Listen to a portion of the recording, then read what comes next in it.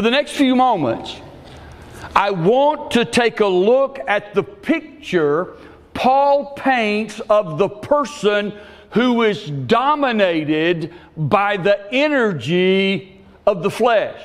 That is, a person who is guided by the me in me. Evidently, Paul felt that his readers needed some help in determining just what the flesh looks like. So, in accomplishing that, he sets forth 15 ideas, if you want to count them. 15 ideas which can be placed in 3 major categories. So first, Paul reveals that the person energized by the flesh is susceptible to sexual impropriety. That is, he or she is consumed by the physical. That everything gets back to that. Paul actually gives us 3 words in this category. The first word is immorality. The Greek word is actually porneia, which is the basis of our English word pornography. This particular word encompasses any kind of sexual intercourse that is beyond the bounds of God's will for physical relationships. It includes sexual activity between 2 married people who are not married to each other, as well as sexual activity between those who may be unmarried. Now, I think we should note that sexual intimacy is a wonderful gift from God. But sexual intimacy not guided by the Spirit is ultimately destructive. This has been proven time and time again through the demise of individuals, of families, of businesses, and even churches. Paul's second word in this category is impurity. This is a reference specifically to the sexual sins committed by men, in particular homosexuality. Paul's third word in this category is sensuality. This particular word refers to the obsessive sexual drive that sees no bounds, that feels no shame in sexual deviancy. In fact, this person manifests a prideful scorn for that which is decent and pure. This person would publicly deride those who teach any kind of self-control or restraint. I think that you would probably agree with me that it is not uncommon for the sexual drive to be the strongest of all the drives. In fact, the sexual drive can take over one's life and rule it as an invincible tyrant. This is not an element of our lives that is to be taken lightly. The person energized by the flesh, the me in me, is not only evidenced in sexual impropriety, but also in spiritual misjudgment. Now, Paul uses 2 words here. The first word he uses is idolatry, which is the allegiance to any god other than Jehovah God. This includes hand-carved idols of Africa. This includes the mystic philosophies of the Far East. This includes the works-oriented religions of the Middle East. This includes the tenets of secular humanism. This includes the worship of money or power or intellectualism or any material thing that rules your life. It could be a car. It could be a boat. It could be property. It could be a home. It could be any one of 1,000 different things that rules your life, that has taken the place of God's importance and God's significance in your life. Now, the second word that Paul uses under this category of spiritual misjudgment is sorcery. The Greek word is pharmakia, which sounds a lot like our English word pharmacy, yes. It refers to the sorcerer's administration of drugs in controlling the mind. This word came to be used as a reference to any type of occultist activity and magical enchantment. In today's world, it would include things like Ouija board, seances, tarot cards, palm reading, horoscopes, devil worship, drug addiction, channeling, yoga as far as an Eastern type meditative exercise, and transcendental meditation. Millions of people the world over are involved in these kinds of things that you see on the screen now. Well, why? Simple. The flesh, apart from God, longs for spiritual fulfillment.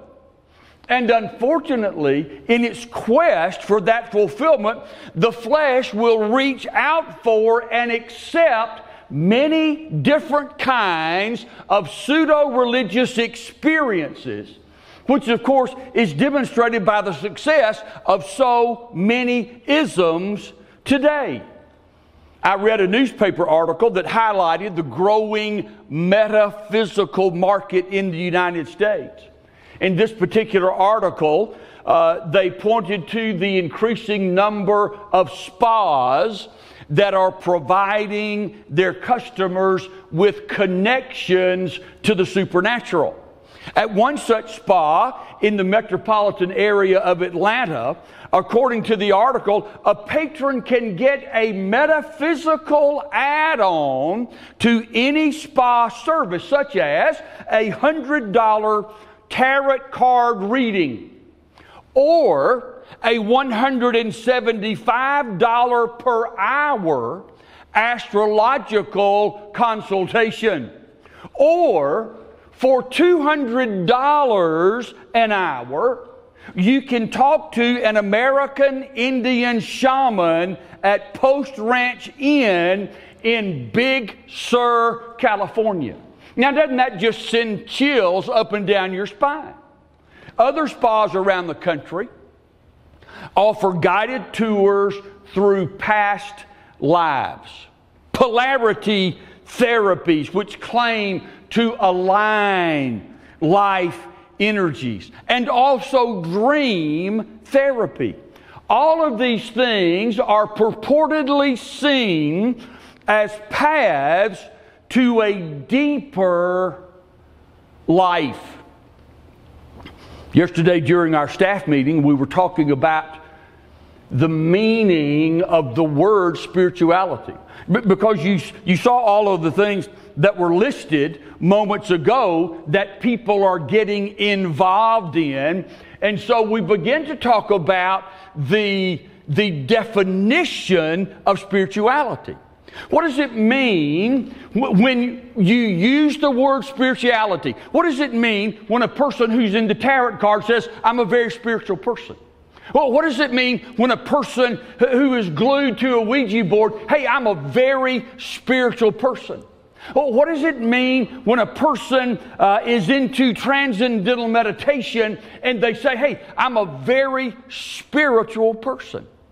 If someone asks you to define spirituality, how would you define it?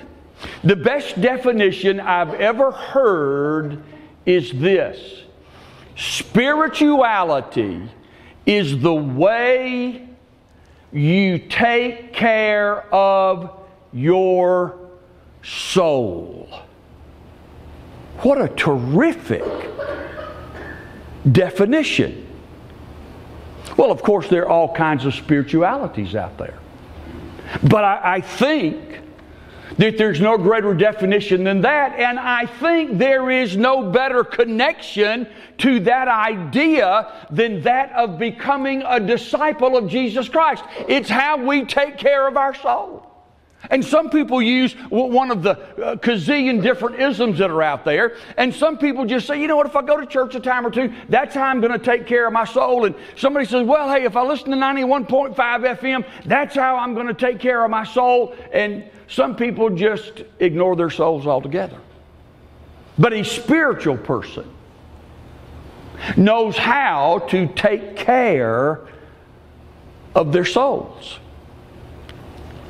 So the person living in the energy of the flesh is susceptible not only to sexual impropriety and spiritual misjudgment, but the person living in the energy of the flesh is also susceptible to societal disruption. Now, a society could be as small as a circle of two. A society could be as small as a circle of several. Or a society could be a circle of thousands. Here at Countryside, we have a society of hundreds. Any society in the country, whoever may be in it, and for whatever reason it has arisen, from a church perhaps like this one, to a government entity, to a city council, to a school board, to a classroom, is prone to societal disruption. So, Paul lists no fewer than 10 societal disruptions. He gave us 3 under the first category. He gave us 2 in the second. But when it comes to societal disruption, he lines out 10 different characteristics of a life being controlled or highly influenced by the flesh. So what is the first such disruption? Paul uses the word enmities. Now, this particular word refers to an inner defiance and hostility toward others. You've probably never known anybody like that. You've probably never been a person like that. But that is what enmity is. There is oftentimes enmity between teenage children and their parents. When you were a teenager, did you experience enmity toward your parents?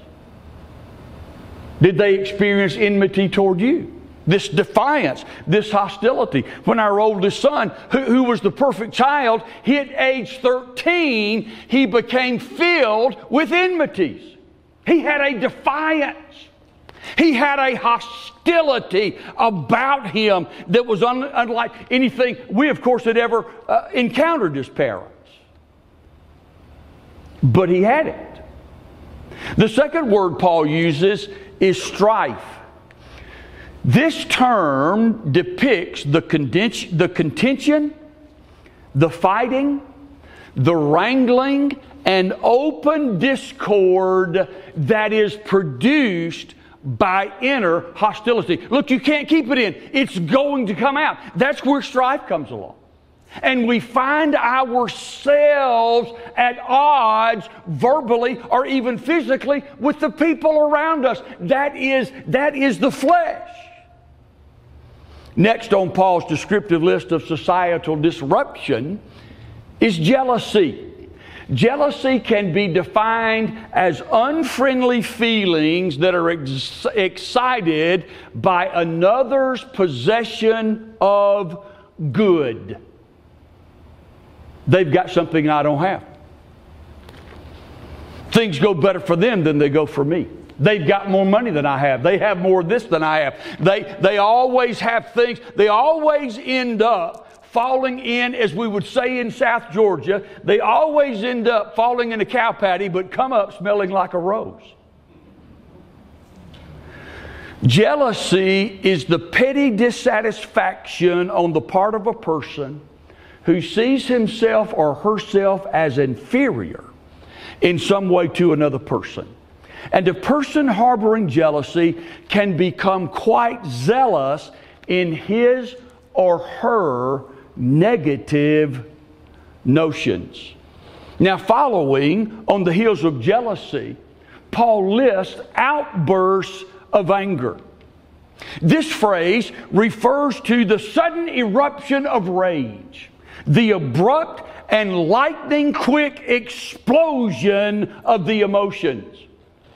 In the book of Proverbs, Solomon instructs us to avoid quick-tempered people like the plague. Notice what he said.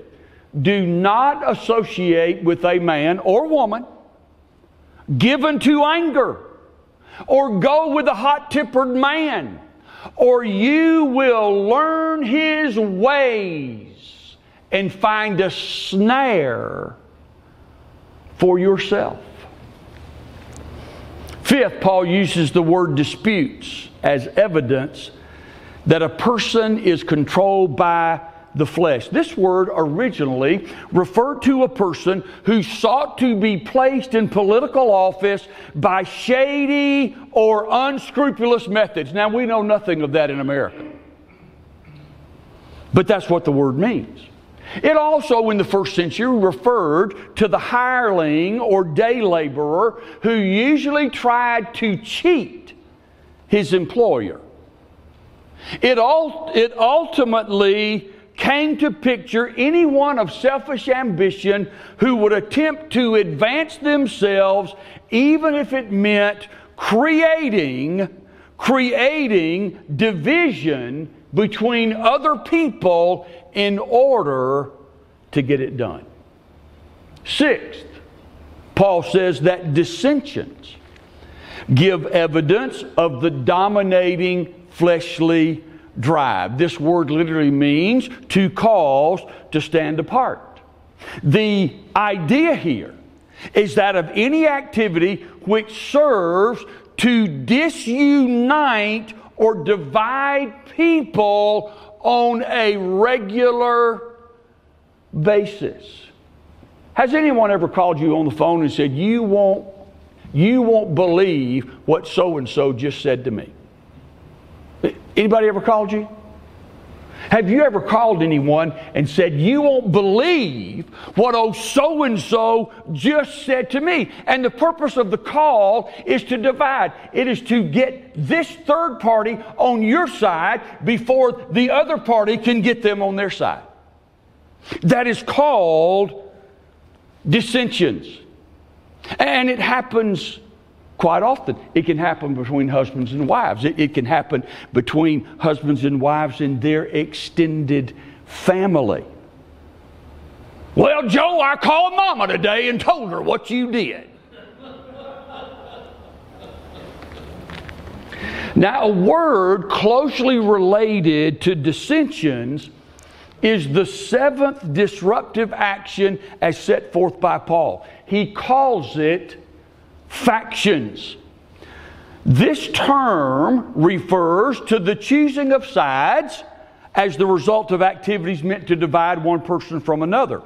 It is a destructive spirit that publicly sets one group against another. Have you ever been a part of a church where that happened? Now, I'm going to tell you something. If you've been a Baptist as long as I have, you have been part of a church where this happened. There were two distinct sides, and you better know which is the right side to be on. You choose the wrong side, and you're going to be out. Technically, this word suggests the separation of one group from another based upon some matter of theology, with one group disregarding the true exposition of God's Word. We might sum this entire idea up as the us against them kind of mentality. The eighth disruption that Paul mentions here in verse 21 is translated envying. Now, unlike the concept of jealousy, have we got envying up there? Envying goes beyond unfriendly feelings to unfriendly actions. This term depicts behavior that is designed to deprive another person of what he or she has, even if it means using trickery, deceit, or force. Now, the last two disruptive actions on Paul's list are drunkenness and carousingness. Drunkenness refers to binges of excessive and uncontrolled drinking. Carousing refers to all-night parties that often lead to orgies. Now, you probably thought this kind of thing didn't happen until the 20th and the 21st centuries. But apparently, even in Paul's day, people had all-night parties that led to orgies. Now, Paul's 3-column list of sexual impropriety, spiritual misjudgment, and societal disruption is not to be inclusive. He said, and things like these. There are many things more that Paul could have talked about. His outline is but a sample of the behavior that commonly occurs in the life of the person who is dominated by the flesh. That is, the person who caves in to the me and me. Now, it's easy to spot the common thread running through each of Paul's terms. What do you think that thread is? What do you think it is? The self. It is the self. It is what self wants. It is what self likes. And in each category, self is lifted up to the detriment of everyone else and everything else. Now, according to verse 21, this is not the first time that Paul had spoken to the Galatians about the danger of surrendering to the influence of the me and me. Not only that, but Paul had warned them about the outcome of such surrender. Notice what he said in verse 21. I have forewarned you that those who practice such things will not inherit the kingdom of God. Now, the idea is not the single commitment of any one of these acts that will doom a person to hell, but rather Paul is referring to the ongoing engagement of such actions. Notice in verse 21 the word translated practice. The grammatical construction contains the idea of lifestyle. If a person has given himself or herself over to these kinds of behaviors, and there's not even an attempt to overcome it, there is no shame about it. There is no guilt. There is no desire to win out and become a different kind of person. Then that is conclusive evidence that they are outside the kingdom. Somebody says, well, wait a minute, Connell. Do you see here a conflict between the warning of Paul in verse 21 and the theme of his letter, which is faith plus nothing equals salvation?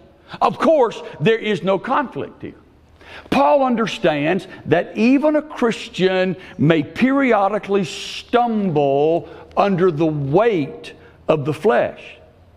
But the person who lives perennially in a fleshly free-for-all is demonstrating that he or she has never joined the world of the kingdom. The Spirit of light does not reside in the life of the person who habitually displays characteristics of spiritual darkness. The key word is habitually. That's the idea of practice. Take note of Psalm 51 beginning with verse 10. David says, "Create in me a clean heart, O God, and renew a steadfast spirit within me. Do not cast me away from your presence. Do not take your Holy Spirit from me. Restore to me the joy of my salvation, and sustain me with a willing spirit." Now, David penned Psalm 51 as a record of his repentance in the wake of a fleshly outburst. There had been a period of time in his life when the me in me dominated. During that period of time, David took another man's wife. He concocted a clever scheme to cover it up. And then when that didn't work, he conspired to kill the woman's husband. Now, you may not agree with this, but I want to suggest to you tonight that few people have blown it more than David. However, in the verses that we read moments ago, I want to give you insights that just might help you squash the foibles of the flesh. Here's number one. David did not lose his salvation. But what did he lose? He lost the joy of his salvation. Now let me share with you that Christians living in the flesh are not joyful people. At least they aren't joyful for very long. David did not have to become a child of God again. But his need was returning to a posture of fellowship with God. He did not lose his sonship. He lost his fellowship. I mean, the same thing was true when I had children. No matter what they did, they were my children. They had sonship or daughtership. But guess what? If they really messed it up, it didn't impact their last name, but it impacted their fellowship with their daddy. It impacted the fellowship with their mama. And things needed to be set right. It was never a question of whether or not those three children were ours. But oftentimes, it could be a matter of fellowship. So David did not lose his relationship with God as a result of all this garbage he got into. But he did lose his fellowship. He could not be joyful. He was a miserable person. Second, David knew that he had a heart problem. He did not need another rule to keep outwardly, but he needed something inwardly to make him different. You know, I don't know how you feel about the Second Amendment. I don't know how you feel about guns, and I have my view, which is very much pro-gun. And I have guns in my house. If you're thinking about breaking in, just want to let you know I've got guns in my house. Donna knows how to use them. However, what people think is we need more laws. As if more laws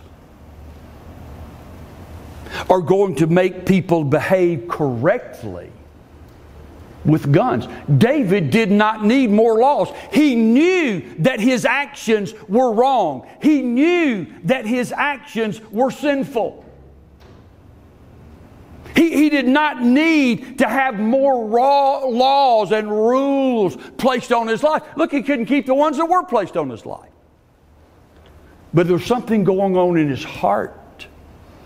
And he became distracted because of something going on in his heart. And he came to the awareness that he had a heart problem. James says these things erupt from the inside. Now here's the third thing. David rehearsed the idea that practicing the presence of God and renewing himself to the Holy Spirit would make that difference inwardly. The key words are practicing and renewing. Now I think that brings us back to something we talked about last week. Present yourself to God. Present yourself to God. Present yourself to God. Present yourself to God. Begin your day with Him and go back to Him again and again all through the day. Be open to Him. Stay open to Him. Renew yourself to Him again and again and again. Talk to Him often and seek His guidance. Those are things that David had set to the side. Those are the things that David began to ignore. And he is now coming before God and saying, Lord, renew that spirit within me, practicing your presence, talking to you, seeking your guidance, presenting myself to you. Job used the phrase, as a slave pants for the shade. The psalmist said, as the deer pants for the water brooks, so my soul pants for you, O God. See, that's the idea. The passionate pursuit of one lover after another lover. So get that into our heads. We get that into our hearts. We get that into our lives as much as our necessary food. If you are living a life dominated by the flesh, I want to ask you one question. I want to tell you of one opportunity. And I want to make one suggestion. Here's the question. Are you happy? Your life is dominated by the flesh. Are you happy? We might say it another way. Are you satisfied? The answer, if you are a child of God and the flesh has been dominating your life, the answer is probably no.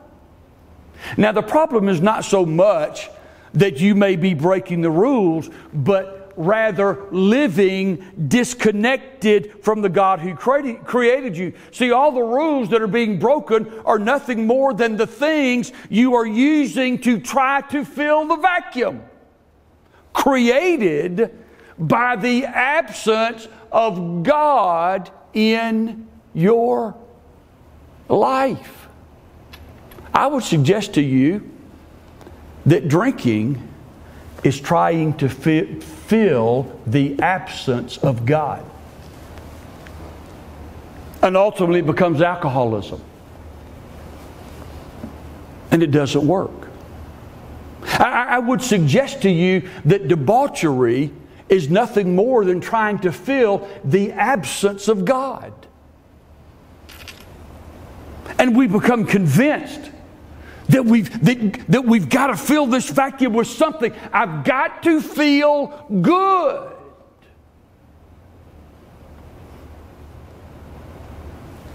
It's not going to fill the vacuum in your heart. Only God can do that. Now, does that mean you'll always feel good? Does it? Yeah, I mean, I'm 67. I don't feel nearly as good as I felt 20 years ago or 30 years ago. Do you? But feeling good is not the point.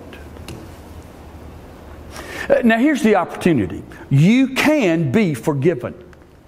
And you can change. A high school sophomore once asked me how much God could forgive. That is, could a person be so bad that God would refuse to forgive? I directed that teenager to 2 Chronicles chapter 33, verses 1 through 20. And I direct you there as well. We do not have the time to look it up and read it. But when you read that passage, you will discover that if God was willing to forgive Manasseh, who was one of the most wicked kings in the history of mankind, if God would forgive Manasseh, He is willing to forgive you. Get that question off the table. The only thing God will not forgive is a heart that is perpetually unresponsive to His offer of family membership. Now, here's the suggestion. Start the turnaround with Jesus. His arms are open to you right now. He is waiting to enter your heart right now. So ask Him to come in. Don't wait, but do it now. Now, in just a few moments, we're going to conclude. If you would like to talk about accepting Jesus Christ into your life and all of the forgiveness that comes with it, I'm going to be right over here for a few minutes. I want you to come and talk to me. If you would like to talk about joining this church, come right over here to my right and talk with me. If you are one of our guests and you have not yet exchanged some information with us, I invite you to come over to my right, to your left. I want to give you a $10 gift card to Chick-fil-A just for exchanging a little bit of information with us. As I always say, we will not sell it, we will not misuse it, we will not even contact you unless you say that we can. But we want to offer that to you as a way of expressing our appreciation and just connecting a little bit. So we're going to pray. In 8 minutes after that, we're going to pray. We're going to pray together. I'm going to lead you in prayer. And then in 8 minutes, we'll begin our corporate prayer time. I hope you'll join us. Father, we are so grateful that you are here among us tonight. We need you so much, more than we could ever understand, more than we could ever express. You know that. And perhaps there are men and women in this place tonight, all of us, Lord, who have so much in one time or another struggled with the me and me, with the foibles of the flesh, with the power of the flesh. And Lord, we are so grateful that you not only can, but you will forgive anything when we stumble and fall. The only thing that cannot be forgiven is a pride in living according to the flesh that keeps us from coming to you for the answers. Thank you for the power of your word. Use it magnificently in our lives as we go forth tomorrow. And may people see in us men and women who practice not the deeds of the flesh, but who practice the presence of God. It is in His name that we pray.